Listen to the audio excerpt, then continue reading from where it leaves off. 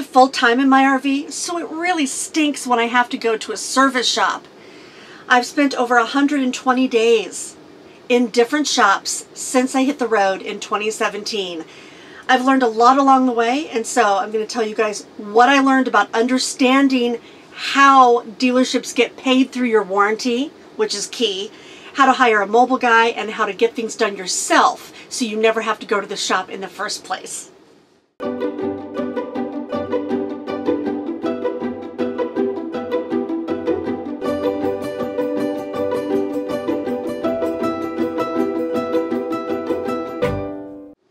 Hey guys, it's Robin with Creativity RV, and today I'm going to talk to you about what I've learned from my warranty and the research that I did after my work was done that I wish I had known beforehand. This is the video I wish I had seen before I spent over 120 days in 6 shops in 5 states in 2 years.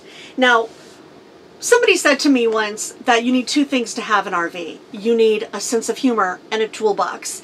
And let me say that that is really true. I expected things to break in my RV. We all should, especially the people that are about to go out on the road that watch this channel. You know, it's like little earthquakes are hitting your rig while you're going down the road. And things come loose, things break, components get out of whack. That's to be expected.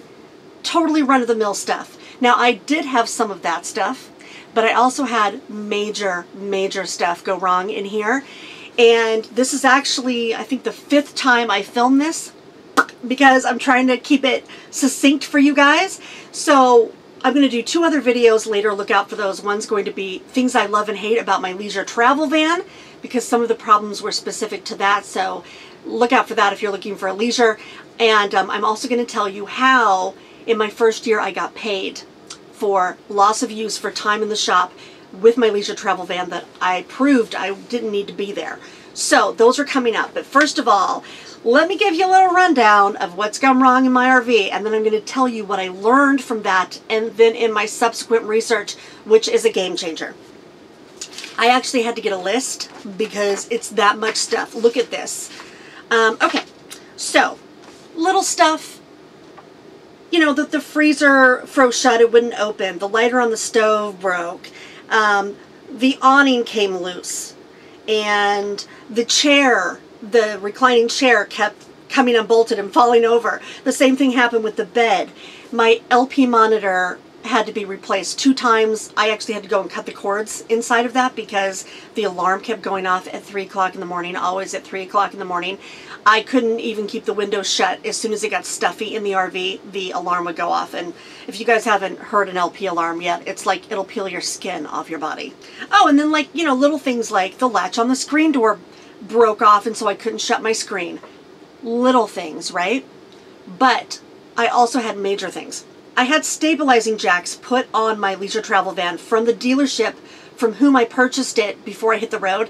And you guys, later I found out that that probably voided my Sprinter warranty on the Mercedes chassis. So look out for that if you've got that work done. But the hydraulic hoses inside of the jacks, there's 4 of them that make the legs go up and down, had all either burst or were close to bursting. All of them, all 4 of them. 2 different times I had to have all the hoses replaced. Those leveling jack systems have really heavy metal legs, and it's dangerous for that to happen. So that happened twice right out of the gate when I left the first dealership. And then I had 2 major floods in my leisure travel van. I'll talk more about this in the things I love and hate about the leisure, but there is a design flaw per them on an outside bin that's vertical, so rainwater gets into it. And it had rained really hard, and I come back into my RV and there was an inch of standing water that had been there for about a day. And took a while to figure out what it was. I finally found that the water was coming from the outside bin, which was, you know, that deep in water, and it had come over the bin, under my wardrobe drawers, and into the RV. I have an insurance background, so quick I cleaned it up and, you know, tried to dry it out and mitigate it. But after that, I was always concerned about water damage and mold. And then it happened again because I took it into the shop and they put a new thicker rubber seal around it, but it wasn't enough and it did it again. And so it had to be replaced a second time. No more floods after that. The biggest thing that happened with my leisure travel van, which it led to the loss of use, was I had some major electrical problems. You know, while they were fixing some of the other stuff in here, I said, you know, I've got this little GFI plug over here, and it's hard to plug things in, and it was one of my only inverted plugs. I needed it. And I couldn't get things back out of it, and like with my foot on the wall, you know. And then when I did get it out, there would be a spark. So I thought it was a little manufacturing error in the plastic, and I said, hey, just can you swap out that plug? Note to self, when it's little things, do it yourself, because that led to an odyssey of 53 days in the shop that I didn't need to be there. I got different stories from people on what happened. One shop blamed it on the other shop's wiring. The other shop blamed it on leisure travel van sending the wrong part. I don't know what it was, but I had a serious fire hazard in my RV, and there was crackling in the walls, and the lights would dim and flash. My phone caught on fire while it was on the charger in my leisure travel van, which they tried to blame on the phone. But I had the phone taken apart, and the source was the cord, not the phone. So from those things, that first list I just gave you, I spent, I think, 86 days in the shop, 53 of which were completely unnecessary, and I'll tell you about that later. Then, you know, I'm chugging along, things are good. I have learned my RV up and down. That was the positive part. I read the manual front and back several times. I got online, I looked at videos, I went into forums. I really didn't have any other problems except that, you guys may have seen, I stayed at an RV park in the Go Clubbing video because I used Passport America to stay there, that I had to stay there because my batteries weren't keeping a charge. I didn't know why this happened. I had pulled out the batteries to check the water many times. The water was full, and then one day it was a little low, so I filled it up and I pushed it back in. I went to a shop in Colorado, and actually, you guys, this was one of my biggest mistakes. I went to the same shop that I had gone to before that had all the problems, because leisure travel van requires that you go through an authorized dealer or somebody that is qualified, but they get to decide who that is, and that's their authorized dealers. So there's not that many dealers to go to. They had totally changed their staff. They told me it was all new people and they were super qualified, and I took my rig in and I was thrilled that I had a leisure travel van place to go in Colorado because I was going home for the holidays. So I took the RV up there. They couldn't have been nicer. I gave them a list of stuff that needed to be done. The batteries was one thing, and really what I wanted to have done was just annual service. Like I wanted them to check the seals on the roof, check the generator, stuff like that. Now, when I look back on it, they didn't know what was included in the annual service. They didn't give it to me in writing, and they didn't want to give my warranty work to me in writing. And I'll explain why I think that was in a minute, but that was a big red flag I should have seen. It ended up that they needed to order a part for my generator, and that was going to take a couple of weeks, like it always does. So I thought to myself, well, if the RV is sitting there, I might as well have them give me a bid on putting in a hose for my composting toilet. Now, you guys know that I put it in, I didn't put the hose in. I had other friends that did this, and it wasn't a big deal. But if you have the fan and that goes into the hose, it can help keep the moisture levels right and maybe keep bugs out and stuff like that. So I thought, well, you know, it's sitting there, I'll get a bid. If it's $100, $150, I'll go ahead and do it. It can't be that hard. Well, I talked to the guy and he said, well, I've never done that. Red flag. And so I sent him 2 YouTube videos and a schematic from Nature's Head and an email about, I thought it should probably go through an end cap, which is like a burlap part of the wall, and that's where other people had put it, but let's discuss, when you give me the bid. And he called me back and he said, yeah, let's discuss. And then, a week went by and I hadn't heard from anybody. So I call and nobody answers the phone and it doesn't go to voicemail. I sent an email, nobody responds, but there's no bounce back. We drive by, the door is shut, there's no sign on the door in the middle of the day. And I literally thought they had gone out of business with all the rigs locked in the back of the dealership. So I'm not going to name check anybody here, but you can see there's only one leisure travel van dealer in Colorado. So if you're looking for service, don't recommend them. But finally, I just blew them up. I mean, I called like every 3 hours until finally I got somebody that was just there doing some work, the sales manager. And I said, what is going on? I had to go to the RTR to give the opening seminar called Be a Nomad, Change Your Life, based on the book that I just wrote of the same title. And I can't fly out to Quartzsite and do a talk on Be a Nomad, Change Your Life. I needed my RV. And he said, oh, sorry, we close from the 18th of December to the 2nd of January every year. But they didn't tell their customers. They didn't put an email, a voicemail, sign on the door, nothing. And I said, well, look, I have to get my rig. You know, what's the deal? It's okay if the hose, you know, isn't done because the guy never called me. No big deal. I don't need it anyway. Well, he gets on the phone with his service manager and he goes, oh, no, we did the hose and it's done. She can go pick it up. So Doug and I drive 90 minutes on the 1st of January to meet the sales manager who's just there to let us in. The first thing I say to him is, where's my work order? Where's my service order? He's flipping through papers. He can't find it. He goes, I don't know where they put these things. You know, it's a big company. It's owned by a company that is in several other states, and you would think that they would have had that together. At this point, you know, I'm like, this is not good. So the guy is leaving, and Doug and I go out to the RV, and I open up the door, and there's just stuff all over the floor. The toilet is on the ground. The hose is on the ground. There's screws everywhere. Cabinet doors were open. My stuff had been shuffled around. And so I yelled back at the guy. He was walking to his car. And I said, hey, Nama, come back. This isn't done. And I go into the bathroom, you guys. And without asking me and without my permission, they drilled a hole through the side of the metal in the bathroom next to the toilet to the outside that was open. It was 4 degrees and snowing in December in Colorado Springs. And I certainly never would have approved them drilling a hole, not a screw hole either. I don't even have security cameras on my rig because I don't want screw holes through the metal. And they put a hole, you know, like I think it was 2 inches big through the side. So the sales manager grabs some painter's tape, some blue painter's tape, and puts it over the hole. And he calls the service guy and he goes, oh yeah, that's not done. We were waiting for a vent cover. I didn't know anything about a vent cover. I don't know what they ordered. And then it sounded like maybe they didn't really order it.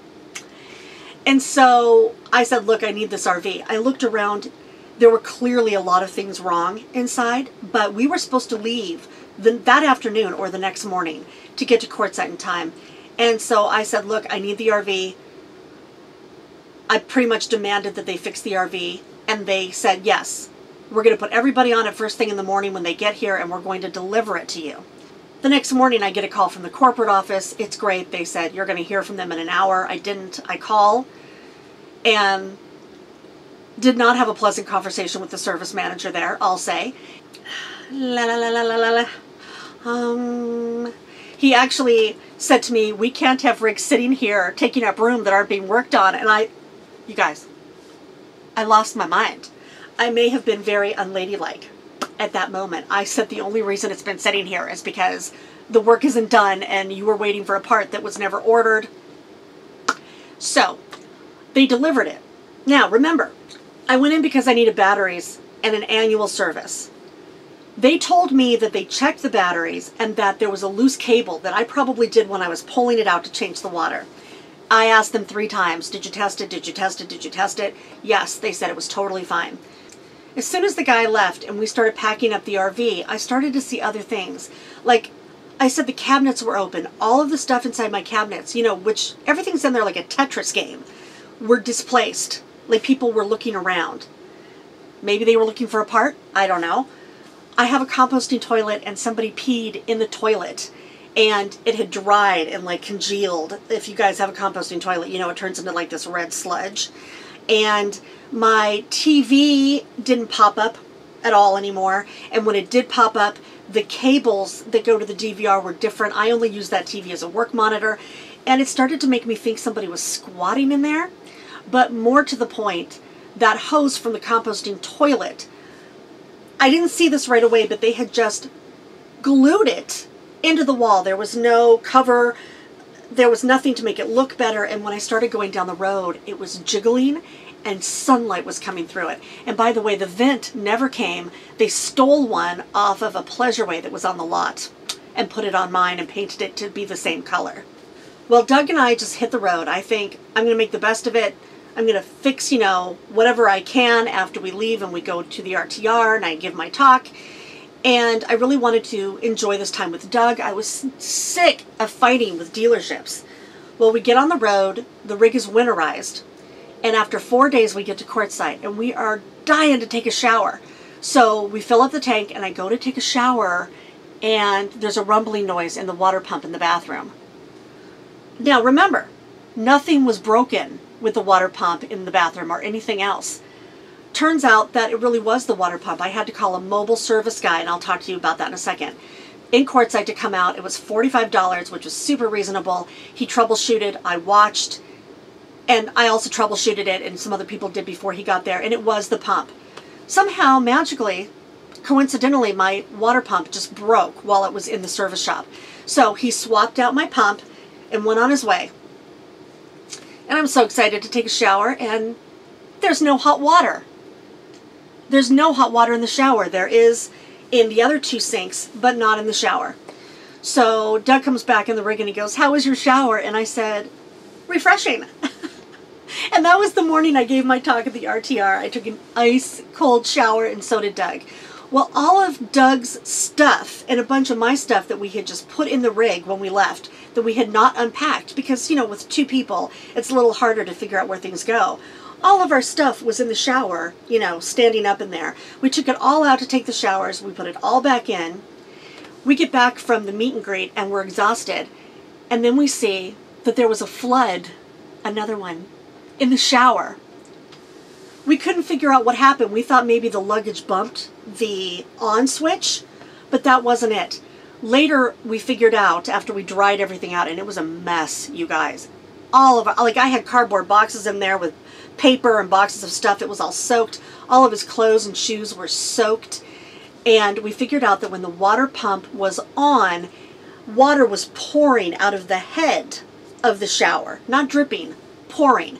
And so it was coming out all over the stuff. I called the mobile guy, and he couldn't do that because the part from Leisure Travel Van was made in Germany, and there was no way to find what he needed. So I drove 3 hours to La Mesa RV in Phoenix, where they went to Home Depot and got a new shower face to put on, which is what was needed. That took all day. And one thing that I don't understand about service shops is, first they think it's a seal, a little rubber seal. They don't have a rubber seal in stock, so they have to send their minion to go out to Home Depot and buy one. He comes back, they put it all together, and it's not the seal. So then they say, "I need a new face." They put the face on, it goes in, they get out of there just before 5 o'clock, everybody's happy. I leave, I go all the way back to Ehrenberg to meet friends. Within 2 days, the face of the shower had fallen off. Also, it didn't have hot water. You guys, you can't make this up. It turns out that the guy forgot to turn the lever that's inside the face that allows it to have hot water, and there's a gauge in there. And the screws that they used to put the face on were too short, so it fell off. So La Mesa lets me go to their pop-up place that they have to sell RVs in Quartzsite for 6 weeks a year. And needless to say, I was not their priority, and for 9 hours my RV sat there while my cat was in a carrier, and they were not nice. I tried to go back to let the cat out and got yelled at a couple times, and I'm like, "Look, dude, I see you're eating lunch. You know, let the cat have some lunch and pee," right? Oh, and let me tell you this, the batteries also still didn't keep a charge. When I went to La Mesa RV in Phoenix, they put in new batteries, which cost money. The shower cost money because none of this was covered under warranty anyway. And let me recap that I didn't have any problems with the water pump or the shower or the heat when I took my RV in to the shop in Colorado, who was just supposed to be doing annual service. Like I said, everybody's going to have problems, and if you're on the road and you have problems, and I'm sure that I'll keep having problems, you have to have a sense of humor and a toolbox. But beyond that, let me help you understand your warranty or service shops in some of the research that I did, and a lot of it I did for you guys after the fact, and I wish I had seen this video before I hit the road. The first thing is, don't believe your sales guy. The sales guy will tell you, "Oh yeah, every plug in here is inverted, and you know, yeah, this thing has 4-point stabilizing jacks," or whatever. You know, they're gonna say, "Oh yeah, everybody loves their Thor, Leisure Travel Van, Coachman, whatever. They never have any complaints." Wrong. And usually they don't have as much knowledge as a service guy. They're just trying to make the sale. I was at a dealership with a friend who bought an RV in Phoenix a couple of weeks ago, and she'd already bought the RV, and we walked back in to have some little service work done on it before she took it. And she said, you know, it's so weird here. It's like they're your best friend. And, you know, everybody comes up and says, hey, and they're your buddy, and they hug you. And now that we walk in, it's like Stepford Wives. It's like Children of the Corn. It's like they avert their eyes. It's like they don't know who you are anymore. And it's really true that they will talk to you and can't talk to you enough and will return your phone calls until they have your money. And once they have your money, you're not quite as important anymore. So just keep that in mind. Don't believe your sales guy. Of course, do your routine maintenance, which I talk about in my book and in other videos, and read your manual. But let's get to the real stuff. Let's get to the nitty-gritty. First of all, be prepared to troubleshoot everything you can yourself. Watch YouTube videos. You can learn a lot. And call the manufacturer of the components. This is something I learned after my first year that I wish I had done before. Because I was under warranty, I was calling the dealership instead of calling the manufacturer. When I do the how I got paid for loss of use video, I'll tell you that it ended up being an inverter problem. And all I had to do was call the manufacturer of the inverter, thanks to a mobile guy that I hired. So a mobile guy doesn't have a dog in the fight. What I was finding is the dealership was arguing with the shop, and they both have incentives to do stuff in a certain way, which I'll tell you about. The mobile guy has incentive to fix the problem because that's how he got paid. So mobile guys are great. Call the actual manufacturer of the components. Troubleshoot what you can yourself so you don't have to go into the shop in the first place. Then, if you do have a warranty, understand how RV warranties work. They are not like cars. The same lemon laws that can apply to cars do not apply to RVs. There are some nuanced laws depending on what state you bought your rig in, but for full-timers they don't really work because they say things like you have to have a continuing problem for 4 months or something like that. We don't have 4 months to be off the road, and usually it's more than one problem. And what is important to know about RVs is Leisure Travel Van made my RV, but their 2-year warranty was a structural warranty only. The Mercedes chassis was a different warranty, and all the components inside, the major components, like the generator and the refrigerator and stuff like that, also have different warranties. So you have to understand that when you're going to get your service. It's super important to look at reviews for shops and do not look at the sales reviews. People love their sales guy. What you want to find are reviews on the service center.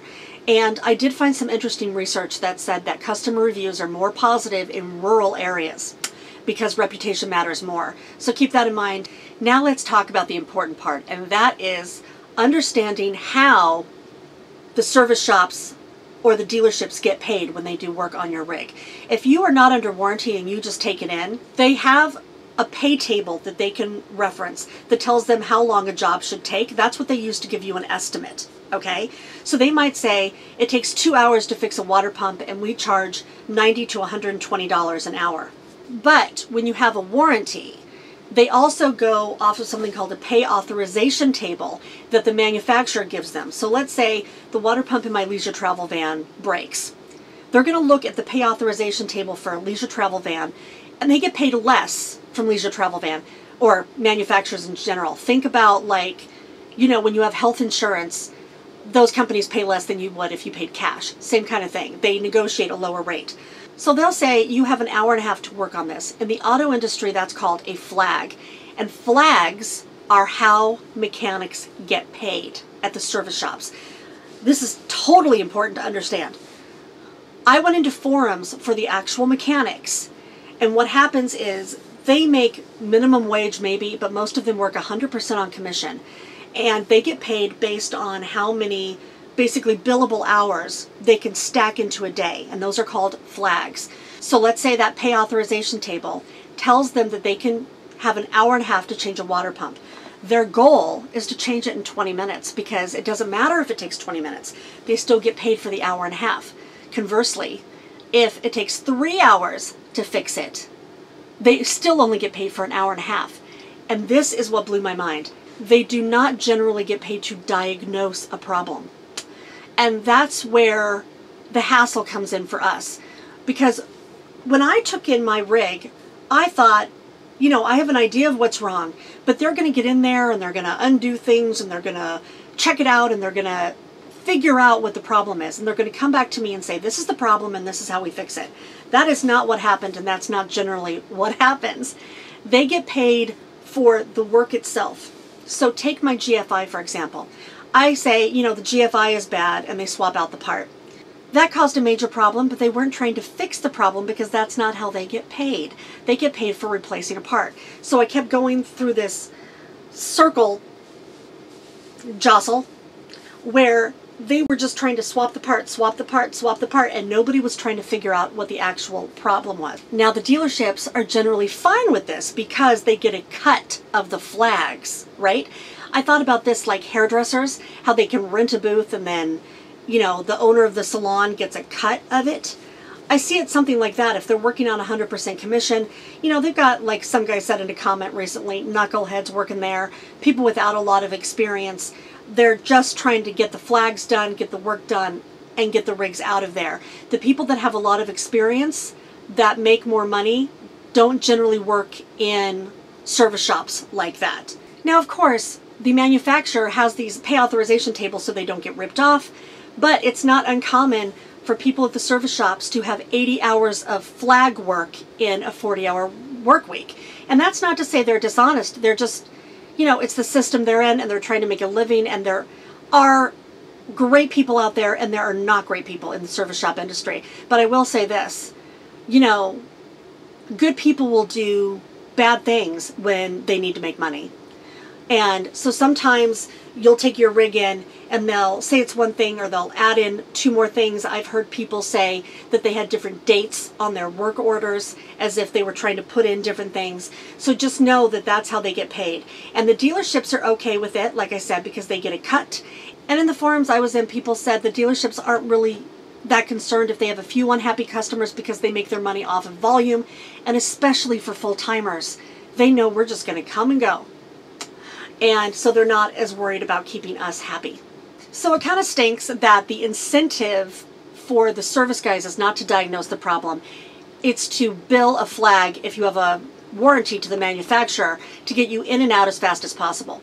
So the more informed you can be before you go in, the better. Now, let's help each other. Here's a call to action for everybody that's watching this video. Let's help each other find good shops. If you can, down in the comments, if you've had a good shop experience, a bad shop experience, or an experience with a mobile guy, please put it in the comments. And at the top of your comment, please put, like in caps, the geography. So if it's Arizona, California, Missouri, whatever, and then put the name of the people and if your experience was good or bad. And that way people can scroll through the comments and they can see where other people have had a good or bad experience. I hope this has helped you guys. I do not want any of you to go through what I've gone through in my warranty experience. It's all good now. It's been fixed, so I'll tell you more about that in the weeks to come.